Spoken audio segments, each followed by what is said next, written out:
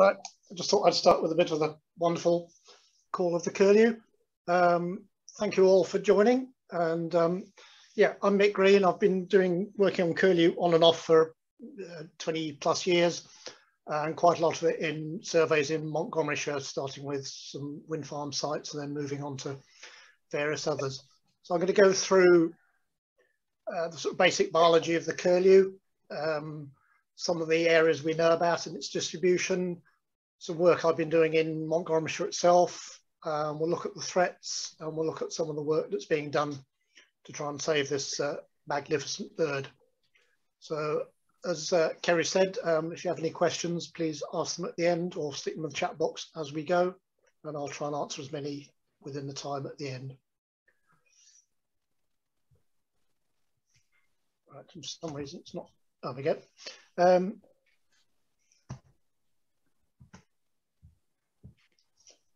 But sort of worldwide basic ecology of the Curlew, it breeds in the sort of upper part of the planet, sort of across North Asia, Russia, Northern Europe, in what we call the boreal and temperate areas, preferring damp or wet areas generally, especially near water, as a fairly generalisation. It's an upland bird in Britain, breeding up to about 550 metres above sea level. And it's also a lowland bird. Generally, wherever it goes, prefers open landscapes, with wide visibility, away from woodlands, forests, ravines. Basically likes to be able to see out, see if any predators are approaching. So it likes open ground. After the breeding season, our curlews, Eurasian curlews, tend to shift towards the coast. Mudflats and sands especially, our estuaries and soft coasts where they feed on invertebrates, and then use the adjoining salt marshes, foreshores and wet fields once the tides are in. Curlews are omnivorous, so they eat almost anything, but mainly invertebrates is their favoured prey. They're also very long-lived birds. They can live 20 or 30 years, which is actually quite important when we look at some of the later ecology and the threats, because it means we need to know what's going on over a long time period to see what's happening with their productivity and how they're faring. They're also, again, very important for their conservation. They're very, very site faithful.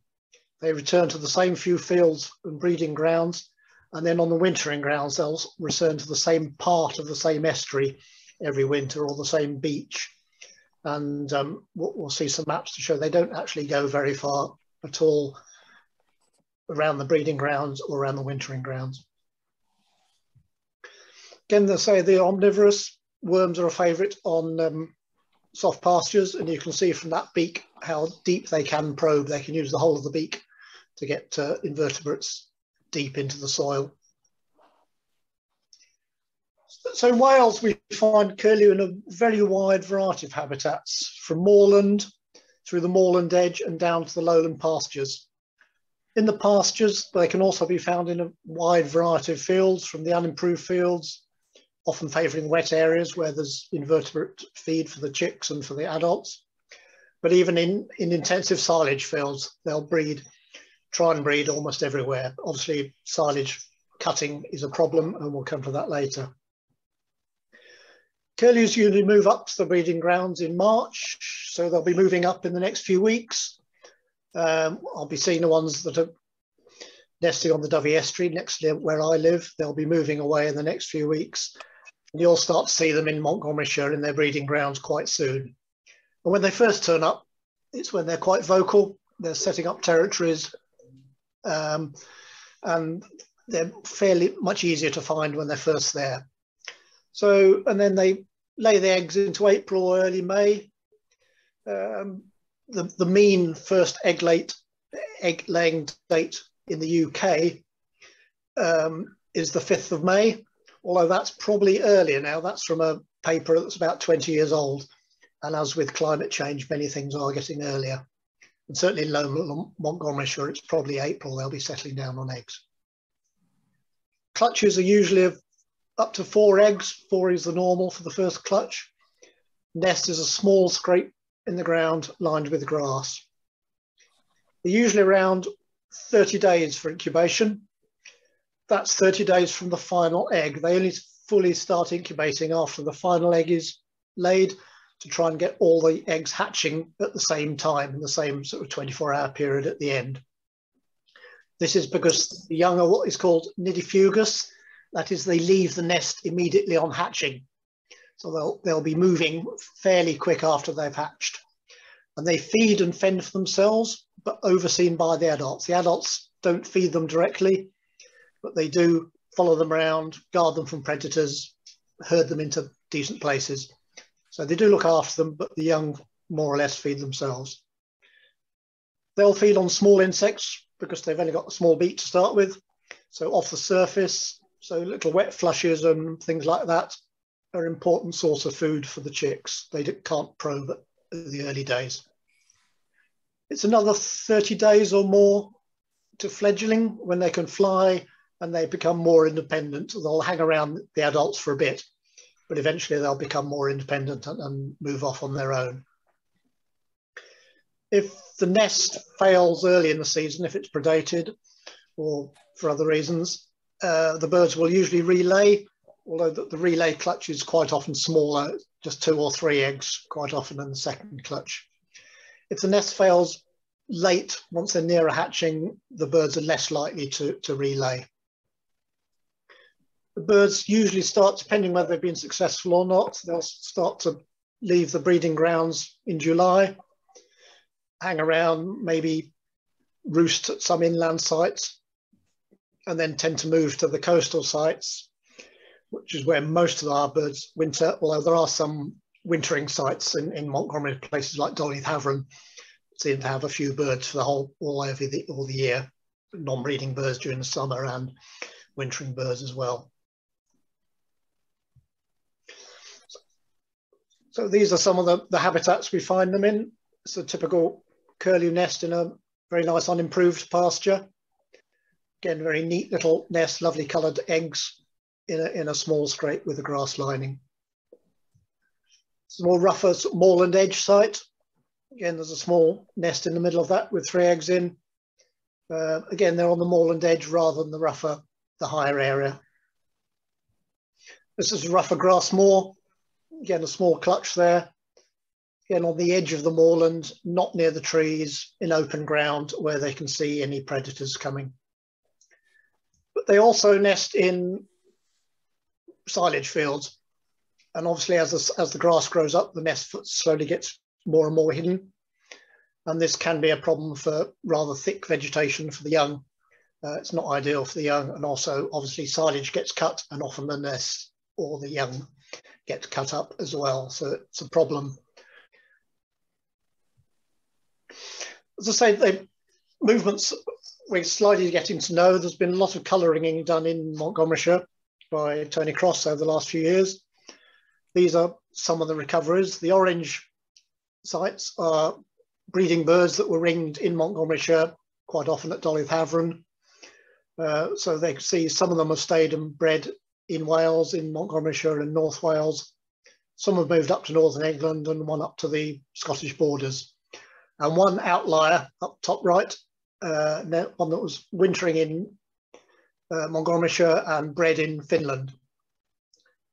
The blue tags are records of wintering birds, again ringed on passage in autumn or spring as they pass through Montgomeryshire, and this is where they've ended up in the winter. Again, North Wales coast, up on the Mersey, out to Ireland, and down to Cornwall, Devon and France. The one that's on the French coast, that's turned up on the same beach for the last 3 winters. It's a colouring bird that a local birder has recorded and sent back details to us. And so, as I say, they're very site faithful, which can be seen on this slide. The different colours are different birds. These are radio tagged birds we've been studying on the Dovey estuary. And you can see from the different colours of different birds, they don't even they're site faithful to the one estuary, but even within the estuary, they don't stray very far. The green bird here feeds out on the mud flats, and then on the high tides, it comes onto the same field and even the same part of the same field. The same with the red bird, it's feeding on the salt marsh and on the mud flat. And then on some of the high tides, it comes onto the same, just the one field. And the same ones here. They don't stray very far at all, even within a fairly small estuary like the Dovey. This is the worldwide distribution of our curlew, the Eurasian curlew, as it's more widely known. The sort of darker brown up the top here is the breeding area, so right across Asia, Russia, Northern Europe, and into the UK and Ireland. The middling colour here is where it's seen on passage, and then the other sort of mucky brown is the wintering grounds. And as you can see, it's fairly coastal. A lot of the wintering grounds, they seem to like the coast. It's milder, there's good feeding, and so you can get them almost anywhere around the coast in here. I've been lucky enough to be out rigging waders in Oman down here, and on the Omani coast we tend to get slightly larger subspecies of the curlew, which are the ones that breed up in Siberia and northern Russia, come down what we call the West Asian flyway, coming down through here and breed, and winter down here and down in the African coast. The birds we get in Britain tend to be from mainland Europe or from up the north of Europe, and they come down across. One bird we know that was ringed in Germany, was satellite tagged in Germany last year. It came and staged on the Wash, and then spent the entire last winter in the middle of the Dovey. Didn't stray far like all the others. Another bird from the same ringing study in Germany went to Southern Ireland, and another one went and spent the winter in Bangor. So even though they were ringed in the same breeding ground, they seem to go to different places around Europe, but always very site faithful and stay on the same part. In the UK, they're very much a sort of northern and western distribution. These are the maps from the various series of the BTO atlases over the years. The first one on the left is the atlas where birds were mapped between 1968 and 1972. As you can see, they're pretty common all the way across Ireland and Wales. By 1988 to the 91 surveys, you can see Ireland has thinned out quite a lot.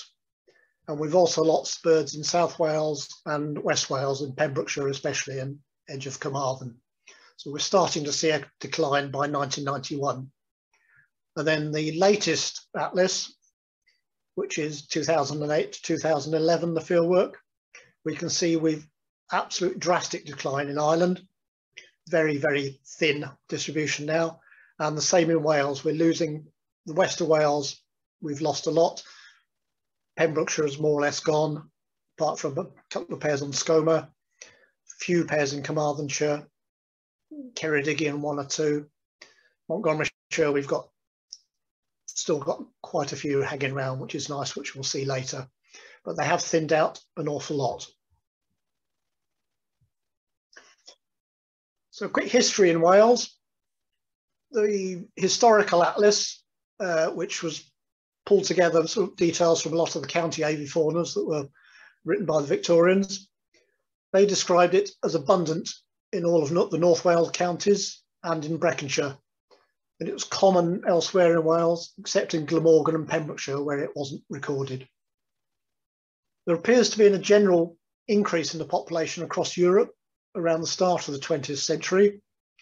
And this was described as dramatic in the UK in the early part of the century. Curlews extended their breeding distribution from being mainland moorland birds, and they moved more into the lowland meadows. And we had some declines in the uplands, but they expanded more or less into the lowland fields. And at the time, this was a good idea, quite rich fields with haymaking, which was mainly done after the breeding season.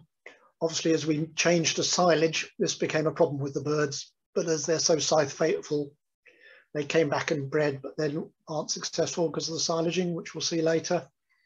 But so maybe that wasn't the best sort of evolutionary move. So even by the 50s, there's some evidence of declines, and this increased by the time of, as we've seen from the 1991 atlas, losses in South and West Wales. The species has been lost in Pembrokeshire from all the squares since 1968-72 atlas. Also, we saw from the maps that the latest atlas shows further declines in the western counties. This is part of a general pattern of decline in the west and western Scotland, southwest England, and the severe decline we saw in Ireland. And the atlas text stated that the loss of breeding curlew from Ireland and parts of western Britain is one of the key findings over the last 40 years. So it's a bit of a sorry picture, unfortunately, for the curlews. It is a slow decline for quite some time now. Generally, conservation status of the birds is not looking brilliant, unfortunately. We're very important for curlew in Britain. We hold approximately a quarter of the global Eurasian curlew population. The estimates for Wales currently from the last atlas range from 400 to 1700 pairs, which is a huge margin of error, just because they're so difficult to pin down and prove breeding. But it's probably somewhere in the middle of that. So we're probably talking about 800 to 1,000 pairs spread across the whole of Wales. But it's quite patchy now, the distribution. National monitoring over the years through the breeding birds survey and the wintering birds survey, the wetland bird survey by the BTO, show that this population has been in long-term decline since the 1970s. And the population of curlew in the UK as a whole has almost halved over the last 20 years. And in Wales, that's been a similar picture, only slightly higher. Obviously, we've seen that they're declining more in the west. The population in Wales is currently declining at a rate of about 6% a year, and many colonies, breeding areas, are on the verge of extinction. If the current rate continues, there's potential for curlew to be extinct as a breeding bird by 2033, which is a rather sobering figure, and it means we do need urgent action to save these birds. We also support a lot of wintering curlew from mainland Europe. Again, there's been a decline of around 25% in the last 25 years. Many of our birds, as I said, are birds from continental Europe. So it's also very important we maintain our coastal wetlands and estuaries, because they are vital for the conservation of European birds as a whole. Because of the European-wide population declines, the curlew has been red listed by the International Union for Conservation of Nature as vulnerable to extinction in Europe. And globally, it's also considered as near threatened, which is the next stage up, as it were. So it's not looking good across its range, but it's not gone far enough to despair as yet. We still can turn this around, but it's going to take a lot of work. There used to be 9 species of curlew in the world. We have lost probably one, the Eskimo curlew, which bred in northern Canada and across the Arctic there, has not been seen since 1963 in any definite sighting, and it's presumed extinct. This was very numerous. Losses were due to hunting, possibly climate change, possibly habitat change, but mainly hunting is seen to be the loss of this. And once numbers get below a certain level, breeding is not so successful, birds don't get together so much. And but again, because this bred in very remote areas and it was before the era of intensive bird studies, we don't really know what caused the extinction of this species. Another species which hasn't been seen since 1998. There's been a few possible sightings since then, but none that have been 100% confirmed. So this is possibly extinct now. This one I find very sad. I've seen two slender-billed curlew in my life in the 80s and early 90s, one in Morocco, which was a regular sight, and another in Oman. We think of extinction as something that happened in the past. This is a bird that has probably gone extinction within my professional lifetime, within the time I've been studying waders. And it's really sad to know that we weren't able to save that despite quite a lot of effort. We hadn't a clue where it bred. It was somewhere in northern Russia. Nobody really ever pinned down the breeding grounds. The wintering grounds were spread widely across North Africa, Turkey, the Middle East, but there weren't any big concentrations. So we never really got to grips with this before it was too late. We luckily know a lot about our curlew, the Eurasian curlew, but we really need to ensure that this doesn't meet the same fate as the other two species. We know enough to do things, it's whether we have the will and the resources to do this. So why are they declining? We're not 100% sure. Predation is certainly a big issue. Because they're long-lived birds, they've been coming back to the same sites year on year on year. But recent studies have shown that they're not producing any young. The young just aren't surviving. So although we're seeing birds back on the breeding ground and assuming they're breeding, once we start doing more intensive studies, we found out they're not actually producing young. And so as the older birds slowly die off, we're not recruiting new birds into the population. We don't know why predation appears to have gone up, or whether the birds have just declined so much that predation is now an issue where they used to be able to survive it when they were in large numbers. The pie chart below shows the reasons for predation, the causes of predation, from a study in Shropshire a few years ago over 2 seasons. On the left, the biggest culprit is the fox, the sort of orangey brown. Coming around anti-clockwise, the pale blue is badger. And then unknown, we don't know the losses. The pale green is the nest was deserted, and we don't know why, but the nest was just abandoned and deserted. The next thinner segment is crows, which I was quite surprised at the fairly small amount of crows. I would have thought crows were more of a threat than that, but obviously a lot less than the fox. And surprisingly, the final segment, the blue, is sheep. We've now discovered that sheep will eat curlew eggs and deliberately go for them. We've got nest cameras following them where the sheep has actually come and kicked the bird off the nest and taken the eggs. So keeping sheep out is one way of maybe helping curlew. Habitat loss has certainly been an issue over the years. Drainage of fields, loss of damp corners of fields, road building, housing estates, industrial estates, the general loss of habitats we've had over in sort of the intensively used landscape of Britain over the years. Probably not so much in Montgomeryshire, but certainly in other parts of the UK, habitat loss has been a big issue. Land use habit changes that are more subtle, such as the move to silage, has also been a big issue. Obviously, in parts of Wales and certainly parts of Montgomeryshire, we've lost a lot of areas to afforestation. Places like Llanbrynmawr Moors were lost in the 1980s.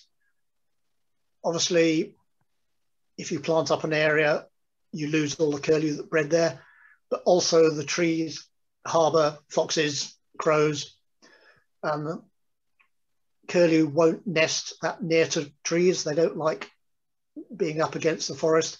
So you also sanitise an area around the forested areas where you lose curlew breeding grounds. And so the sort of patchy nature of a lot of forestry in parts of Montgomeryshire means you're sanitising grounds between the forests as well as losing the actual ground where you've planted the trees. So those are some of the areas. I say we don't know exactly why the declines have been so much in recent years, but that might just be because we're looking a lot more now than we used to. over the last few years, we had a conference in the Royal Welsh Showground in 2018, where over 130 people came together and agreed to pull together an action plan for curlew in Wales. This was finally published in November last year. We had the usual Zoom launch these days. Julie James, our Minister for Biodiversity and Climate Change, helped launch it, and she has pledged government money to help the curlew, although none of it has appeared yet. We haven't had a penny yet from the Welsh Government, which is a bit disappointing. The Curlew Action Plan has been pulled together by a large group of people, which is nice to know there's lots of people that do care for curlew. It's not only the usual suspects such as Natural Resources Wales, the Wildlife Trusts and RSPB, but also National Farmers Union Wales, British Association for Shooting Conservation, the Game and Wildlife Conservancy Trust, the Wildfowl Wetlands Trust, and the whole range, the Gamekeepers Association. So there's a large number of people who like curlew and have come together to produce this action plan. It's available online with a lot of resources, curlewwales.org, fairly easy one to remember, and we'll try and publicise all the links after the talk as well. Having said that, it's great that we've got a very detailed action plan for the recovery of curlew in Wales, but at the moment it's just a plan, and we vitally, really urgently need action to come from this. There's no shortage of keen people trying to do things, but we desperately need resources. We desperately need Welsh Government to cough up. We also need other organisations to put their hands in their pockets and get things happening on the ground, to work with the farmers, with the landowners, with everyone to save this wonderful bird. Some of the actions that are proposed by the plan. Surveys, although we showed all the maps from the atlases, we think we know where everything is. Once we get on the ground, it's really difficult to actually pin down individual pairs of curlew. I'll talk a bit more about surveys in a minute, but obviously we need to know where the curlew are to target action. We've got reasonable knowledge in a few areas of Wales. There's quite a lot of areas where we haven't done much dedicated survey. So yeah, to target the action, we can't target everywhere at the moment with limited resources. We looked at predation. One way of reducing predation is to put an electric find the nest, which takes a lot of time, but then put an electric fence around the nest to keep predators out. This has been done successfully in just over the border into Shropshire, a project called Curlew Country that's been running for a few years. They've drastically reduced the losses of curlew nests, curlew eggs to predators by electric fencing the nests. This is very labour intensive. Obviously, A, you have to find the nest. B, you have to find the landowner, get permission. C, you have to cut a strip, as you can see in the photo there, trim down the vegetation around the net, around the fence, so it doesn't short out on the vegetation. And then you have to keep batteries changed, keep batteries charged, and keep the areas trimmed for the month that the birds are on eggs. Curlew obviously leave the nest while you're putting nests up, putting fences up, but they nearly always come back because the instinct is so strong to come back. And we don't go actually out to the nest. It's roughly a 20-metre square around the nest that we fence. So we hope to do that in Montgomeryshire. We've got a bit of money to buy the fencing. We haven't got any money to employ people to go and put it up yet, unfortunately. The other more drastic work that's being done in parts of East Anglia and in Curlew Country in Shropshire is called head starting. Basically captive breeding.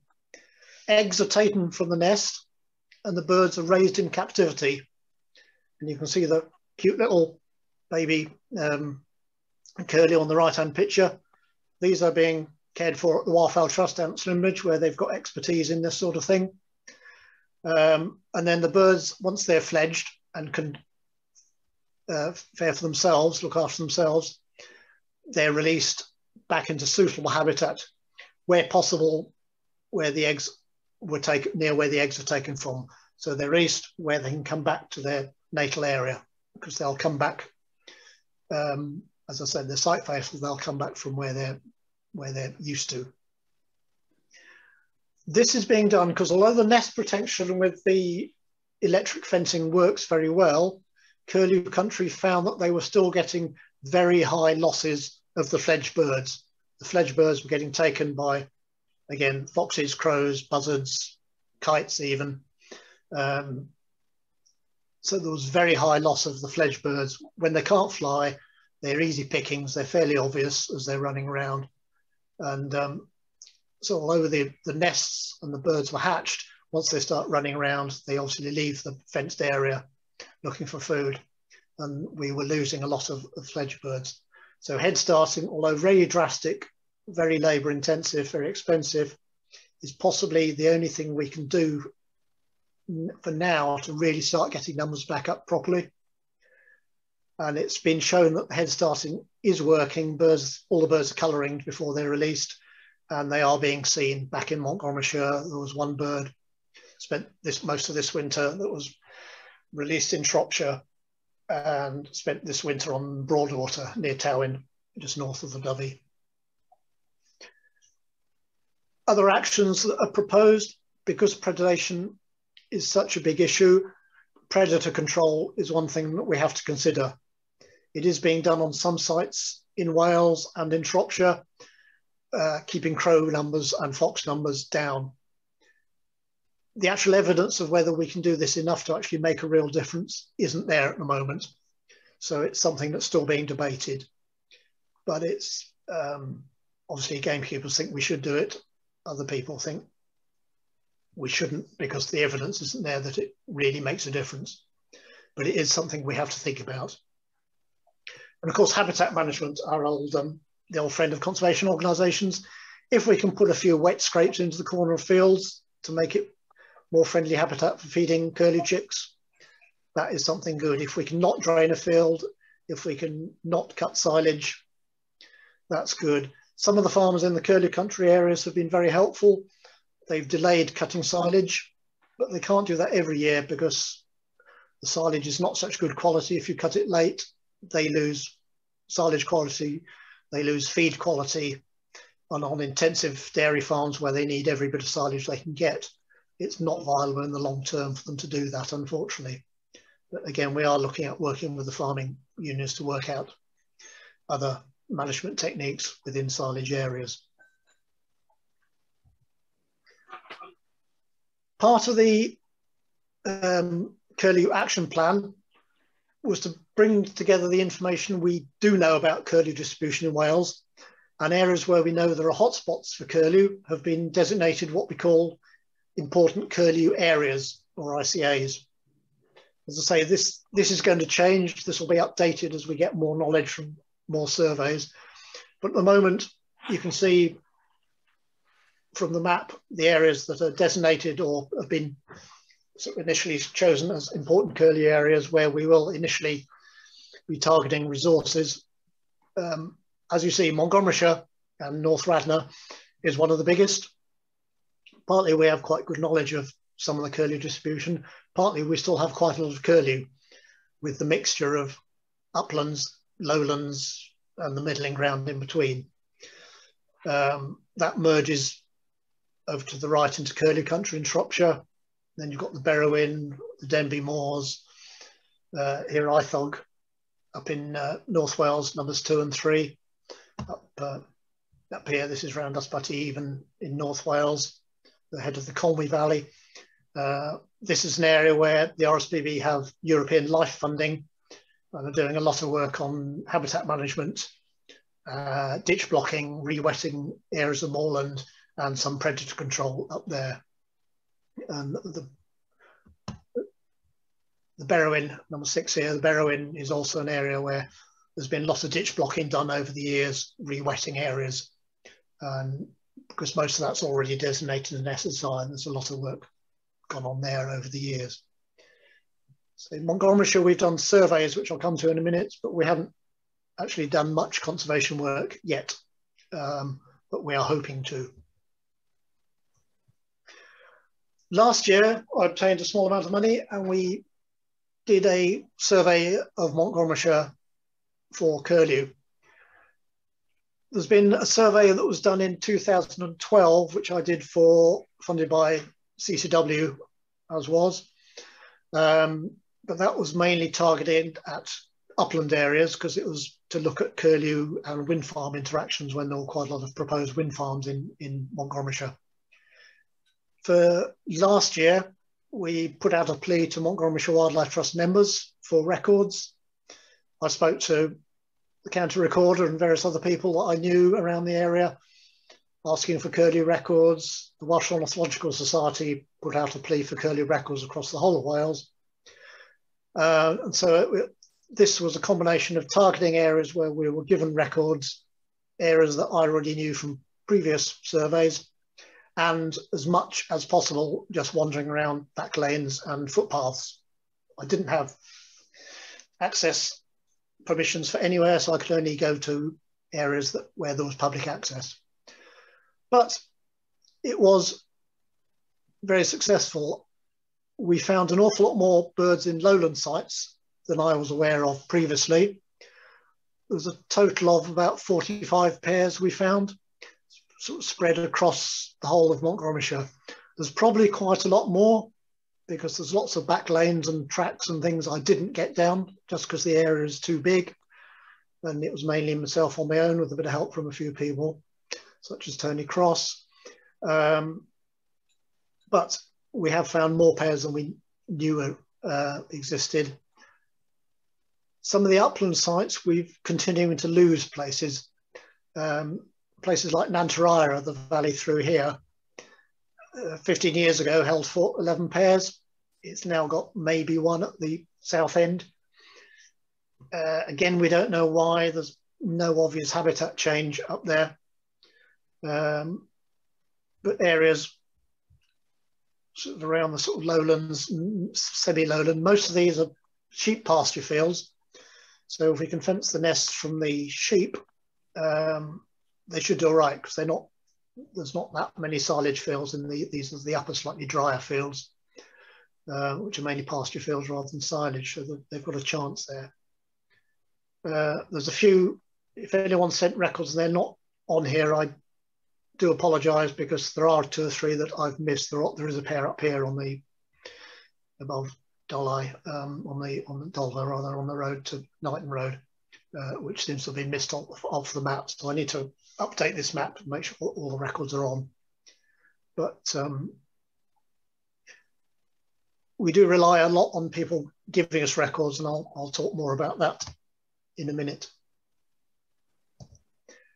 As a quick aside, St. Beno is the patron saint of Curlew, which I didn't know until a few years ago. A person called Mary Colwell, who's done an awful lot of work on Curlew, found this out. The illustration on the right is from a hospice in North Wales, illustrating the legend of St. Beno. But he's a Montgomeryshire lad. He comes from the area to the north of Carno and Caersus. There are churches dedicated to him at Beddars Cedwine and at Beru. And his Saint's Day, April the 21st, has now been designated by Mary and others working on Curlew as World Curlew Day. So on World Curlew Day on the 21st of April, we celebrate everything about the curlew, publicise it at the start of the breeding season, and try and get some interest in conservation of curlew. The legend is that St. Beno moved from Montgomeryshire up to North Wales. He was in Bangor for a bit and then moved out to a small retreat, and he had a small chapel on the north of the Flean. And one day he was out in his boat and he dropped his Bible overboard, and a passing curlew kindly picked it up for him and dropped it back in his boat. So He then blessed the curlew and made it almost invisible on its breeding grounds to protect it. So the reason we can't find curlew nests very easily is Bano's fault. But so that's a nice little story, but it is a strong link with curlew to Montgomeryshire, which is really nice. So that's the fantastic bird that's a curlew. What are we going to do? How do we find them? With difficulty. They're very sneaky. They're quite difficult to survey, which is odd because they're very vocal. You hear them, but it's actually very difficult to pin down actually into numbers of pairs, and actually finding the nest is very labour intensive. There isn't any one size fits all survey method. It depends on the aims of the survey. Are you trying to find as many pairs as possible? Are you trying to pin down individual pairs? Are you trying to find nests? Are you trying to work out productivity from nests? So it depends what the aim of your survey is, how you go about it. Depends on the habitats you're in. Obviously open moorland, you walk wide space transects, sort of random wandering around. On smaller lowland enclosed fields, you have to use different methods. And on the area you're covering, are you trying to cover the whole of Montgomeryshire, or are you just covering your local patch? Having said that, all records are useful at the moment. If you see a curlew, please write it down. The more we know, the more we can target conservation work in the future. If you're out and about, walking the dog, bird watching, or just going for a wander, if you can sort of try and systematically walk all the lanes and footpaths in your area and just note any curlew seen on a map or with an accurate grid reference, and I'll put a link to how to find a grid reference easily on the information sheet I'll produce after this talk. But it's, as I say, the last survey I did, I relied very much on people telling me where they heard curlews near their house, and it's a very good way of us finding more curlews. It's really useful to record the number of birds and the behaviour. Are they calling? Are they alarming? And more of what these sound like in a minute. Are they just flying over? In which case, which direction they're going to and from? Are they sitting in a field looking as if they're looking at home, feeling at home? All of these sort of information helps us pin down and get a picture of what curlew are doing. If you are out and about, if you are a farmer or a landowner, or if you're talking to your neighbouring landowners, have a chat with them, ask them if they've seen curlew, and ask for permission. Ask if would they be happy for curlew people like myself to come along and look for them, maybe fence the nest, that sort of thing. The more contacts we can have with the landowners, the better for us. If you can send all records to, hopefully, curlew@montwt.co.uk. We haven't got this up and working yet, but we hope to. So watch this space, and we'll try and let everyone know, and it will be on the Montgomeryshire Wildlife Trust website. So hopefully there'll be a central core. What I would ideally like also, if anyone would like to volunteer, is someone to monitor that website and note down all the records we get into one place. So that would be great if somebody would like to volunteer to do that in the future. We did have a funding application in place last year to set up a volunteer network and to employ someone to go and help find curlew. After we've submitted it, NRW suddenly turned around and told us that they were only going to fund capital grants, not people. It's people on the ground we really need, but that funding application is still there if the money suddenly appears from somewhere. So watch this space and we'll let you know, because it'd be really great to get people trained and up and out, keeping an eye out for curlew. There is a survey toolkit available on land. It's at curlewwales.org, which is also where you'll find the Curlew Action Plan and a lot of links to other curlew websites, general good information on curlew. And again, we'll put this on a sort of information leaflet on the Montgomeryshire Trust website sometime soon.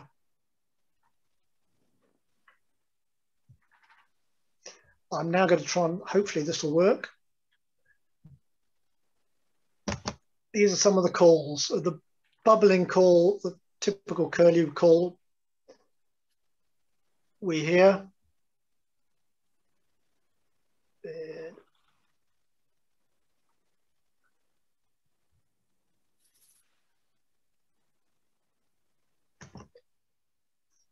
This is the flight call, the general song of curlew.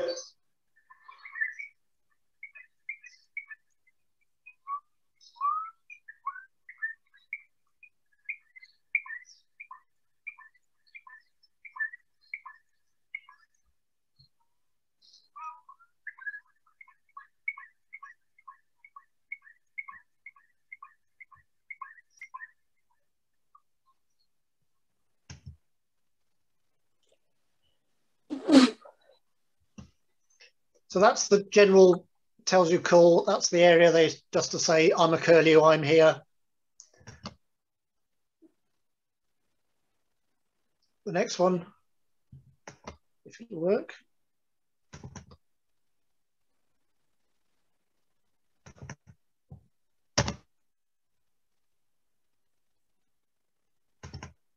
Come on. Yeah. Pardon my technology.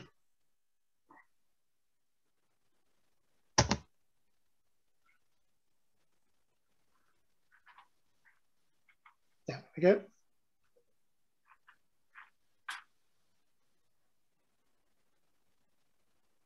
Again, there are links to these on the Curlew Wales website. So you have to excuse my Mid Wales broadband speeds.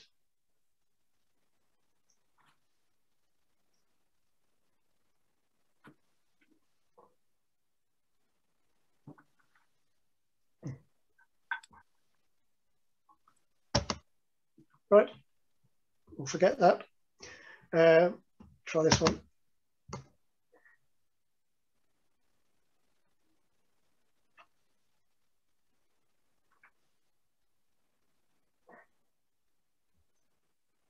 No. Okay, well, rather than just sit and stare at the screen. The other two calls are there's a cautionary alarm call, which is the call you'll hear if you're generally in the area or there's crows in the area or something like that. And then there's very agitated so type call, which is used when the young or the nests are threatened, and that's a good way of finding whether they actually hatch young. If you see crows flying over and you get this loud alarm call. So I'll have one last go at getting that going.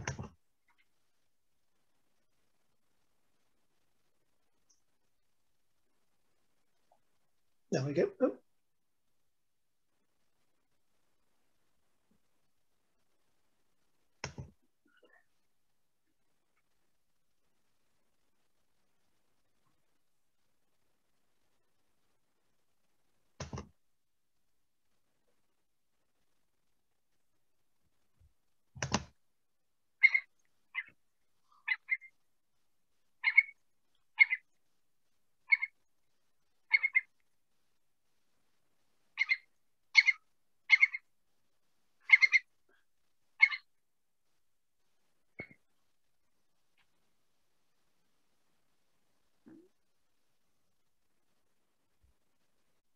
Okay, so that's the calls. I'm sure that they weren't that loud on the audio here, but they are available on the Curlew Calls website.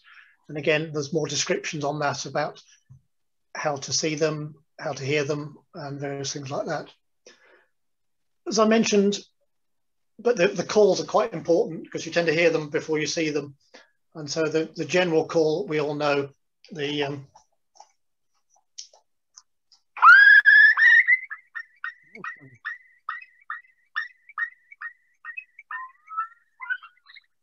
that's the song, that's the call that tells you you're in a nice place and tells you the curlew present.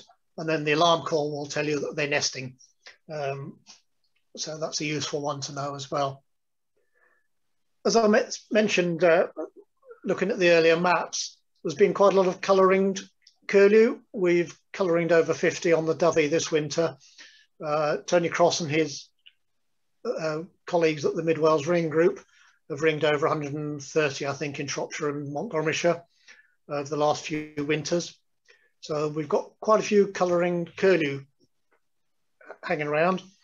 The ones from Montgomeryshire, or Mid Wales generally, have got this colour combination on. Orange on the right leg, yellow on the left leg, and the yellow one has an individual 2-letter code on. If you see any of those, please let us know. If you register them either on the Curlew Montgomery Trust site, or if you register them on the Mid Wales Ring Group site, which is on the screen below, that's a really dinky little app.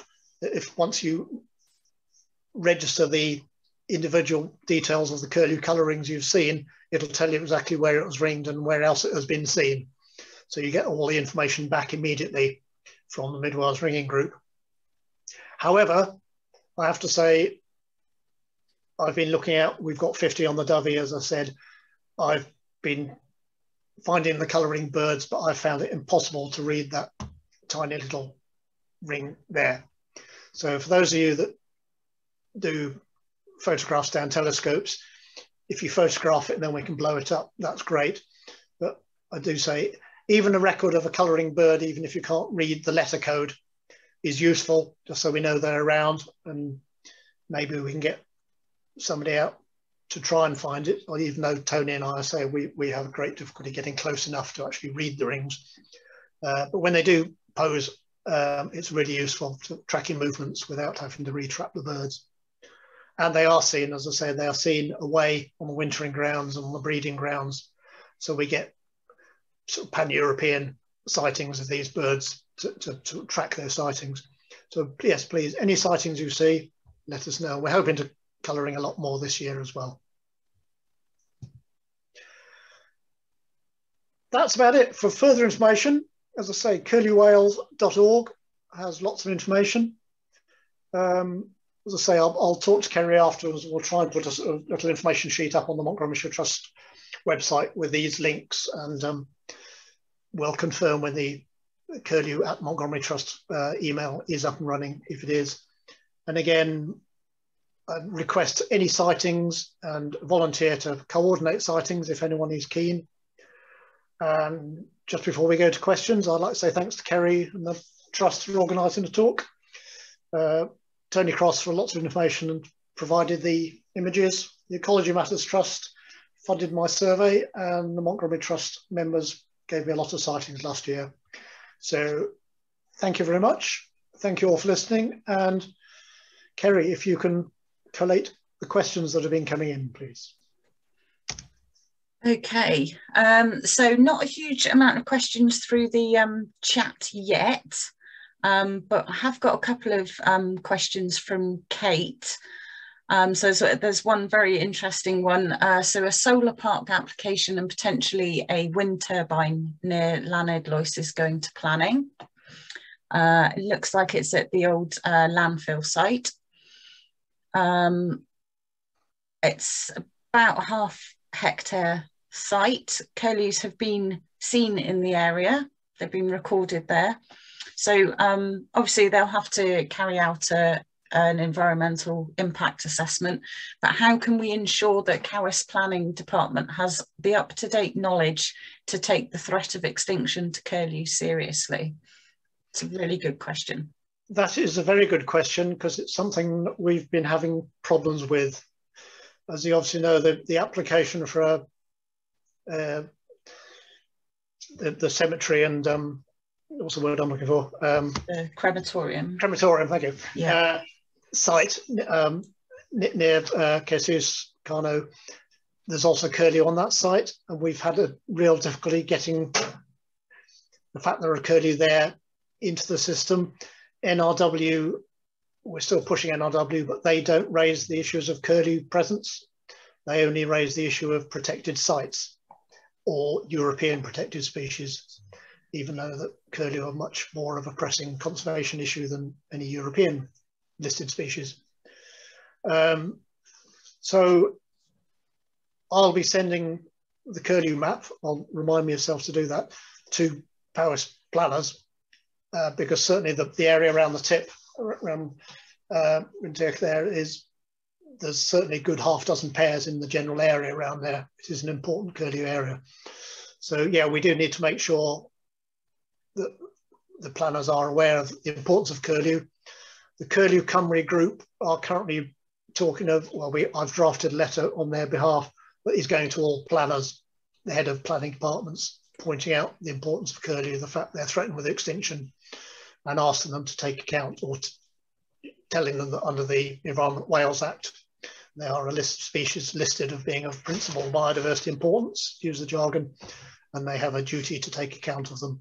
So yeah, we will be pressing that, but if other people, if you are making comments on planning applications, please do mention Curlew and point out that they are listed on the Environment Wales Act as birds of importance.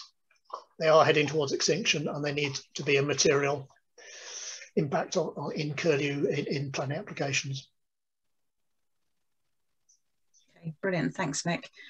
Kate also would like to know if there's anything that she can do. She has approximately 3 hectares of steep field at around 1,100 feet. It's currently grazed by sheep most of the year. From May 2023, she's got the ability to make some adjustments to help curlews. So is there anything that Kate can do personally on her land that may help curlews? Generally, they like the flatter land rather than steep land, but they will feed on any areas. So again, if you've got little damp patches, keep them or dig them out a bit to make sure little damp areas for birds in general and frogs and amphibians, and you know, it's good for wildlife generally, keeping little flushes going. Again, if you find curlew there, or let us know, and if you're willing for us to come on the land and fence a nest, we'll try and do it. But yeah, generally it'll be habitat and looking at keeping damp corners in fields and things like that, without seeing exactly where it is and how it fits into the landscape. I can't be more specific on that, but so I do know the site. I was thinking it would be more about providing sort of feeding areas. I think because they are very site faithful for breeding grounds, I think if they're not already there, then they're not likely to start breeding there. But I think definitely providing scrapes and things like that, which I know Kate is prepared to do. That's great. I think that sort of providing those feeding areas would be, yeah, because they do travel quite widely to feed. There's been some work done in North Wales up in Hiraethog, well on the Ysbyty, the Life project, where they've been again satellite tracking the curlews, and they don't sit in one nice neat little territory. They'll have their favourite field a kilometre away and another favourite field a kilometre in the other direction. So they do range quite widely and have their favourite field. So yeah, anywhere we can provide feeding grounds, that's great. Excellent. Okay, that's all I've got for questions. Has anybody else got any more questions? Okay, Kate's got her hand up again. So if you want to unmute yourself, Kate.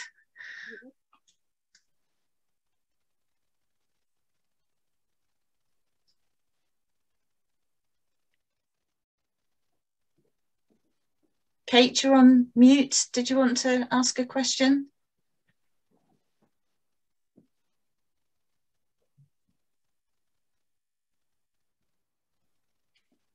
Oh, no, she says no. Has anybody else got any questions?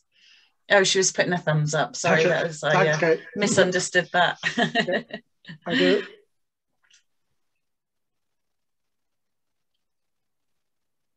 No questions. Oh, Ben's from Biz. So yeah, he says it's really important to record all sightings of curlew so that the records are available to the planning department. And I will be sending my records to Biz as well. So they're in one central place. And I need to talk to Biz about collating records from the whole of the important Curlew area as well. That would be useful. I just haven't had time to get around to it recently. Did you want to say something, Ben? Hi, thanks, Terry. Hi, thanks for that talk, Mick. Really interesting and nice to see what's going on in the north of Powys, because obviously I'm down here in Brecon, so don't get up there. But yeah, it's definitely very important to record sightings, so that they're clear on the map kind of thing, and that kind of evidence is needed in that decision-making process, and when planning ecologists see the data, you know, they call it data. So yeah, and yeah, regarding the project, Mick, yeah, get in touch, and then we can see what the best way is for you to get the records to us. And Simon, I can see he's in the talk. Hi, Simon. He's the county recorder as well. So yes, I've got Simon's email address, and again, it's on my list of things to do. Yeah, so kind of collaboratively, yeah, we can get the records and make them available to you as well, I guess, as well. I know Simon should be able to see them, but yeah, we can kind of figure something out and make the best of what we've got, and hopefully try and get more as well. And yeah, start actually doing something on the ground, hopefully, for the Curlew. That'd be great. And yes, just encouraging recording from everybody. And obviously, you're the first port of call at BIS for the county ecologists usually, aren't you? So yeah, if it's in your system, it's more likely to get through to them. Yeah, and every week we get a list of all the planning applications in Powys, and we assign the wildlife records information and other bits of information on habitats and things to them. So yeah, really important to put the Curlew on the map. Yeah, absolutely. So Margaret Allen is asking if we want records from sightings in Shropshire too. So are you interested in those, Mick? Yeah. Yeah, I've got a meeting with Curlew Country on Friday, Amanda Perkins, and we're looking at cross-border cooperation and sharing records. So yeah, any records we get for Shropshire, I'll pass them on to Curlew Country, or there's another group with in North Shropshire as well. So there's two groups in Shropshire that are working on curlews, so we can pass records on. Okay. Paul is asking, do you use sighting data recorded on bird track? We haven't done, but I have requested it. Russell Ornithological Society, who we're working with, is a partner of bird track, but they were rather busy last year because they were producing the Birds of Wales book, which has finally come out, and it's a wonderful book. I recommend it. It's a great volume. But yes, I need to chase that up as well.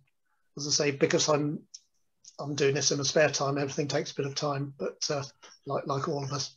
Yeah. But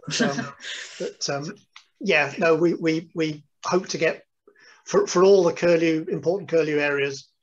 We're working with BTO and RSPB to try and collate all the records, including bird track and BBS and things like that.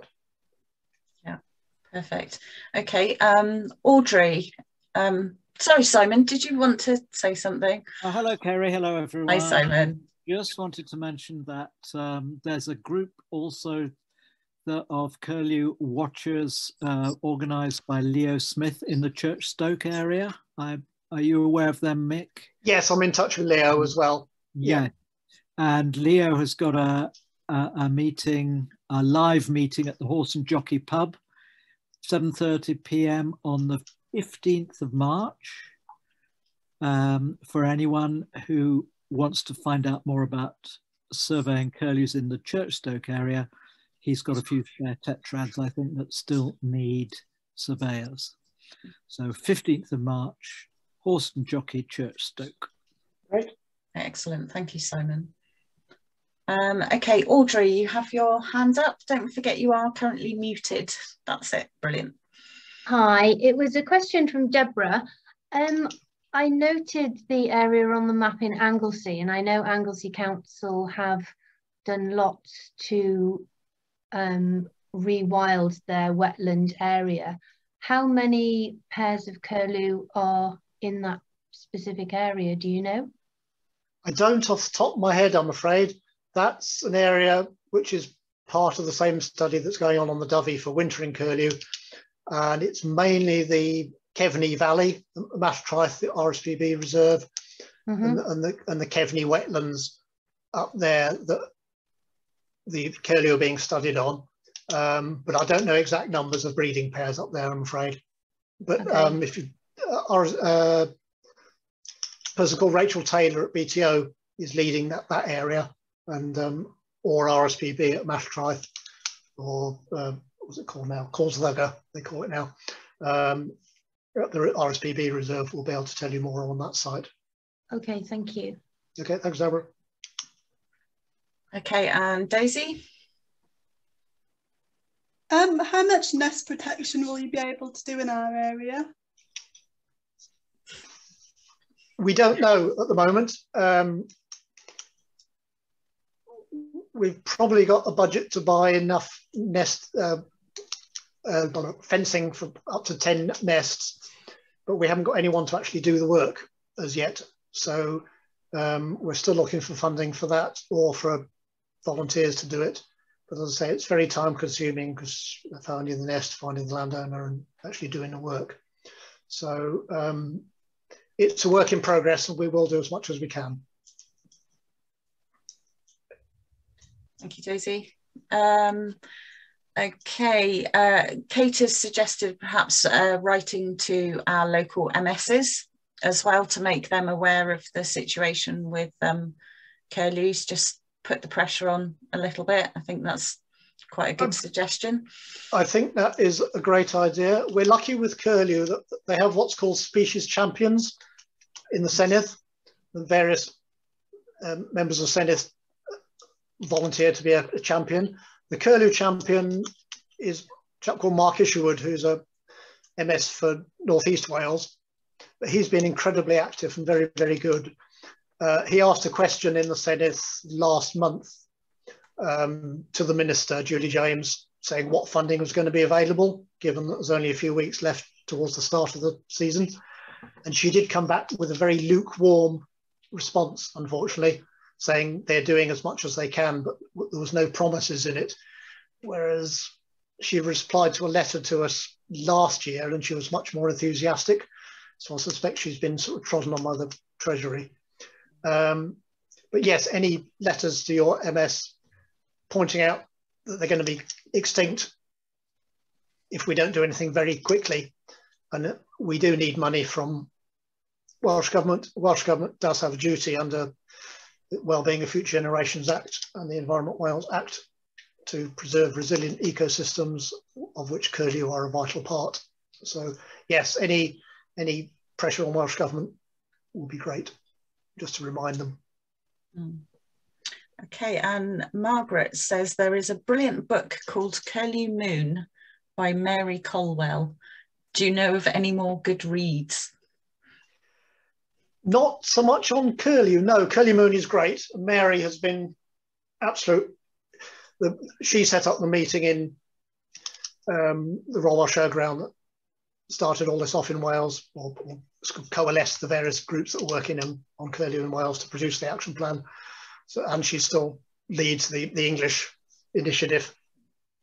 No, there's one other book called Orison for a Curlew, which is about looking for the slenderbill curlew across Europe. But it's wasn't the best of books, but I don't know of any other books specifically on curlew, no. Okay, okay, that's all the questions I've got here at the moment. Has anybody else got anything they would like to ask? Yeah, Daisy's got her hand up again. What's the success rate when fences are used? On the Shropshire ones, I was talking to one of their fencing people last week, and it's quite high to actually protect the eggs. But as I say, unfortunately, once the young are active and have hatched, they do disperse away from the fence and tend to get predated. So we still have very high predation on the young post hatching, but actually it gives them a better chance because it does up the nest success, hatching success a lot. And it keeps most predators and certainly sheep off. But we're still having very low productivity of the birds getting predated once they've fledged.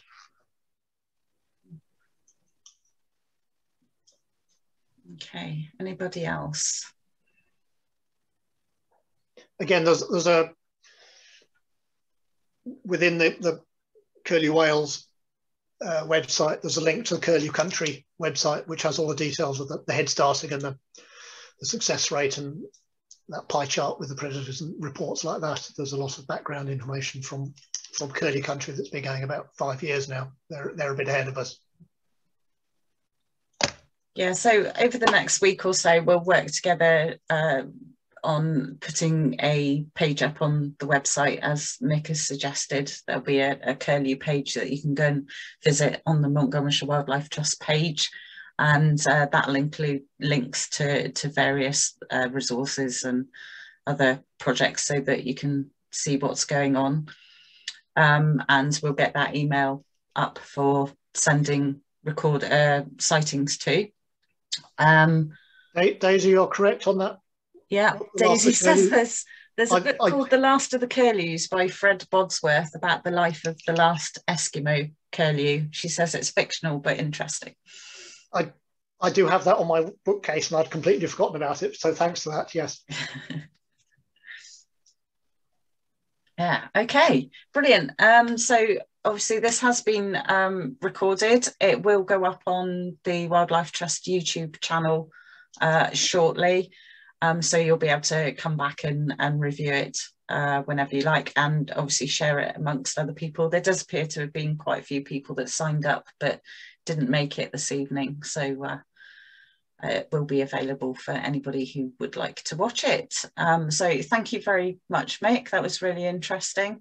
I hope you've all learned something about curlews tonight, and I hope you are future curlew recorders and that we get lots of sightings over the coming weeks. I have to say I'm really excited to hear the calls again.